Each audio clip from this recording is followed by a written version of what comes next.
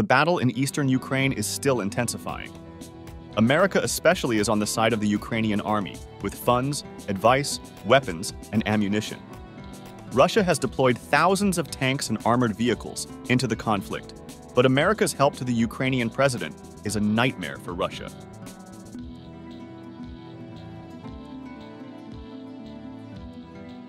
For a long time, President Zelensky's military leaders have long desired the M1A2 Abrams main battle tank.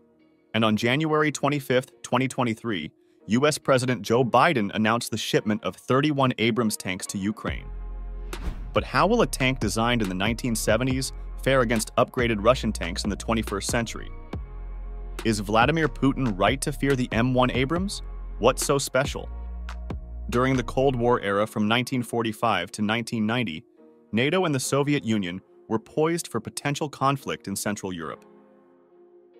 The need for a modern battle tank arose in the 1970s as the main American tank, the M60, became outdated. The M1 Abrams was developed to meet the demands of modern armored warfare and counter the latest Soviet armor. Early collaboration with Germany in the MBT-70 program proved challenging and costly. American designers restarted the project, setting requirements for survivability and armament.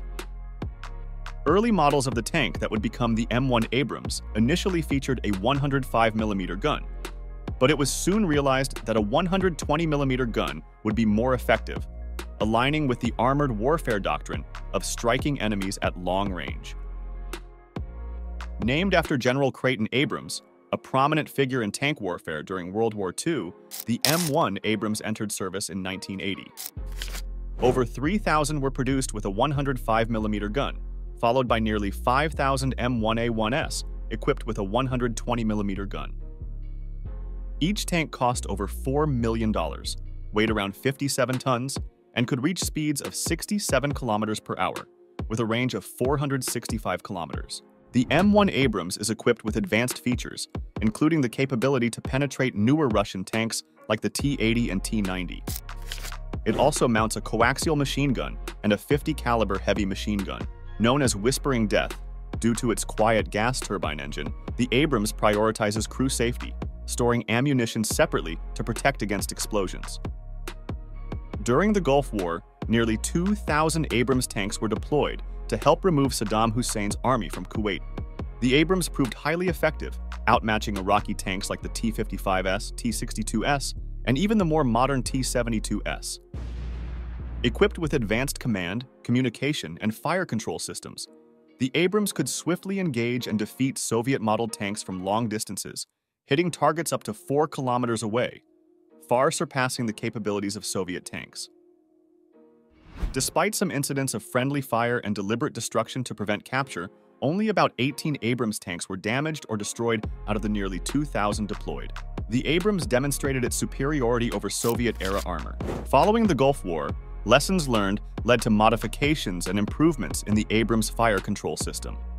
The introduction of the M1A2 version marked a significant evolution, with upgrades to the tank commander's equipment and navigation systems. More combat lessons were learned during the 2003 Iraq War, leading to further modifications to enhance combat effectiveness and reduce the risk of friendly fire incidents. In 2008, the RPG-29, a Russian anti-tank missile, posed a serious threat to the Abrams due to its double-charge design penetrating reactive and composite armor. To address vulnerabilities, the Tank Urban Survival Kit, TUSK, was introduced. It offered customizable modules like reactive armor, smoke dischargers, and enhanced situational awareness tools. These are forms of cages or metal grills around particularly vulnerable parts of the tank, such as the rear and crew areas. The Russians have been experimenting with these in Ukraine, but in poorly trained hands, the Abrams could be just as vulnerable as any other tank. The M1 Abrams is categorized as a third-generation main battle tank, prompting researchers and designers to envision the characteristics of a potential fifth-generation tank. Insights from the ongoing conflict in Ukraine are driving urgent updates to these concepts. The emerging consensus suggests that future tanks will prioritize lighter weight, hybrid propulsion, larger guns, hypersonic missiles, and more robust passive and active protection systems. Advanced radar and sensors are anticipated to enhance battlefield transparency, enabling easier detection of weapons and precise targeting. President Joe Biden's announcement in January 2023 regarding the deployment of over 30 up-to-date M1A2 Abrams tanks to Ukraine stirred excitement in Western nations while raising concerns within the Kremlin. Ukrainian President Vladimir Zelensky's confirmation of the arrival of all 31 tanks in late September 2023 complicated the conflict. If you've noticed, Ukraine's struggle for survival has attracted substantial international aid, including billions of dollars, along with a variety of weapon systems such as armored personnel vehicles, cross-country vehicles, mobile artillery, small arms, ammunition, and protective gear. Both the United States and several EU countries have provided intelligence support and military training to Ukraine. However, the influx of diverse equipment from various sources has posed challenges in terms of training, maintenance, and logistics. While NATO countries have shown greater standardization and interoperability, reluctance initially hindered the transfer of advanced military hardware like F-16 fighter jets, main battle tanks, and long-range missiles due to fears of escalating the conflict with Russia. It took over a year for more advanced systems to arrive, including the recent deployment of 31 Abrams tanks, which, although a relatively small number, represents a significant step forward. However, given the scale of the conflict involving thousands of tanks, the impact of these tanks on the battlefield may be limited.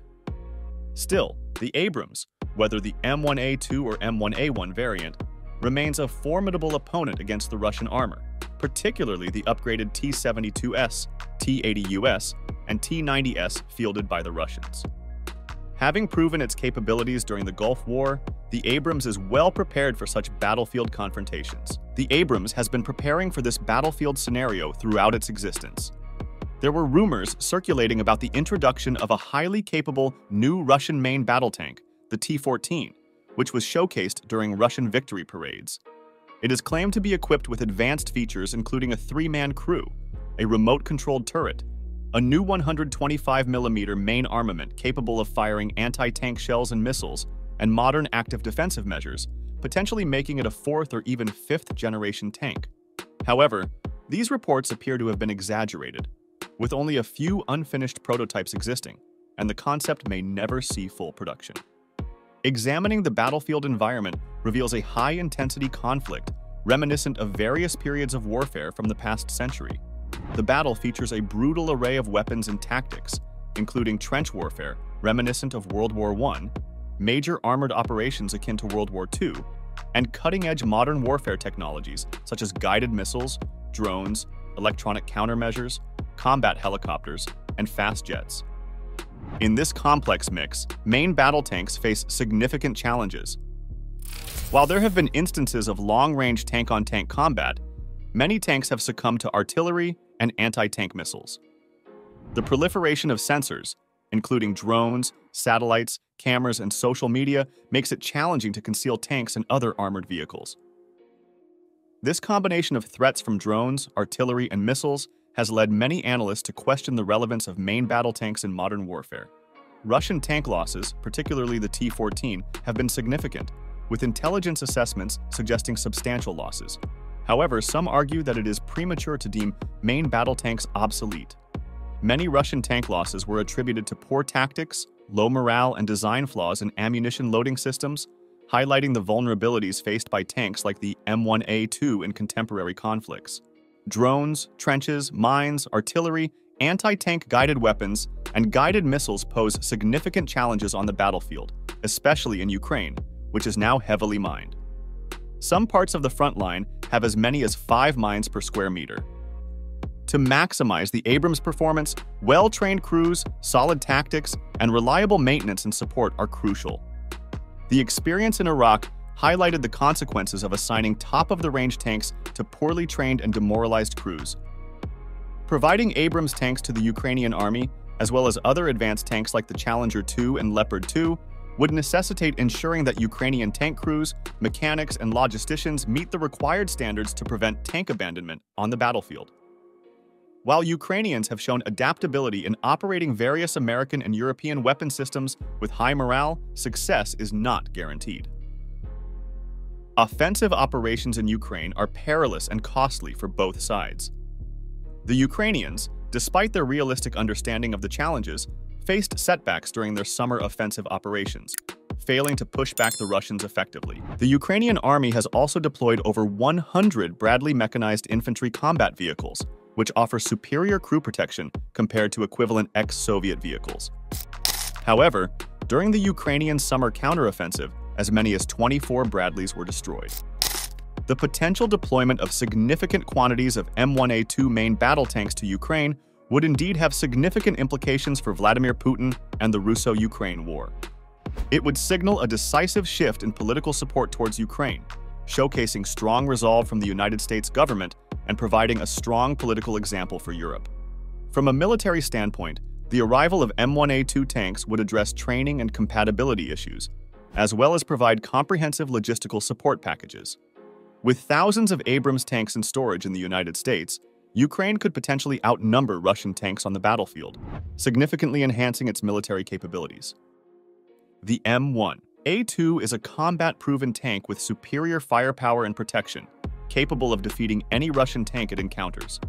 Its deployment would give Ukraine a formidable strike force, opening up possibilities for serious counterattack options and increasing its chances of military success.